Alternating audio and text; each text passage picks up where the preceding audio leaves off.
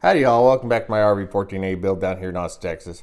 So here I'm starting to work on the fiberglass fairing for the end of the vertical stabilizer. Here I'm just mixing up the epoxy flex resin that is called out in the instructions.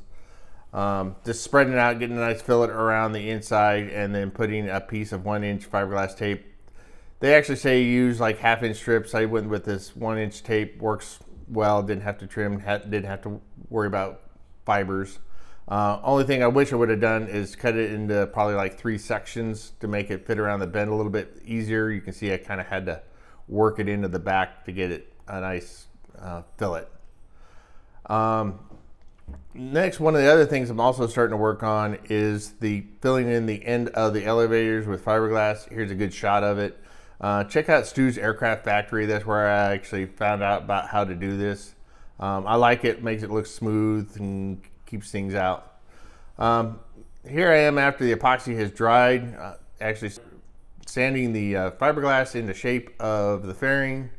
Works pretty well, just some coarse sandpaper on this block, sanding it down, getting it into shape.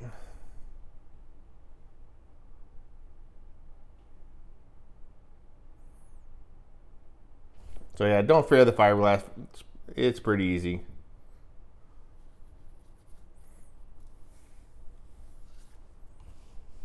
And here, well, there was a quick shot of what it kind of looked at the end. So here's what it's going to kind of look at the end. You can see I'm starting to work on filling it in the end of the vertical stabilizer with fiberglass as well. So after my fit check was all good, I go ahead and riveted in the tip.